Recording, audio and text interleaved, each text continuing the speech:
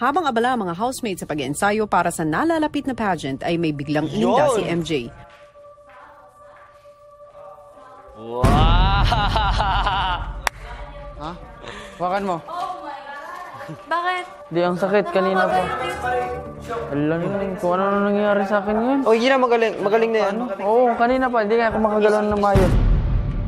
Kaagad dinala sa ospital si MJ upang masuri ng mga eksperto at malaman ang kakayanan ni MJ sa paggawa ng kanilang task. Matapos mapasuri ay napag-alaman na may UTI si MJ na dahilan ng pananakit ng kanyang likuran. Base sa pagsusuri ng mga doktor, ikinalulungkot kong sabihin, hindi ka muna makakasali sa pageant. Paano yan, kuya? Ito ay para sa iyong ikabubuti. Paglabas ng confession room, kinausap ni MJ ang kaparehang si Kyzha. Hindi ako makakasali sa pageant.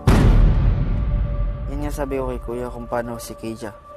Kasi wala si Kyzha ang kapartner. Okay lang din na magsusolo ako. Basta okay ka lang, okay na din ako.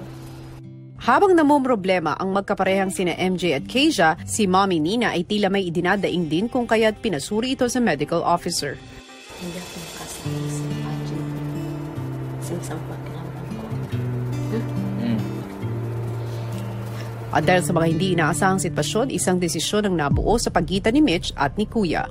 I know wala siyang partner and kailangan naman din ng tulong. It was so unexpected po, Kuya, that MJ will have the kind of condition. I would choose Kyzha as my partner po, Kuya.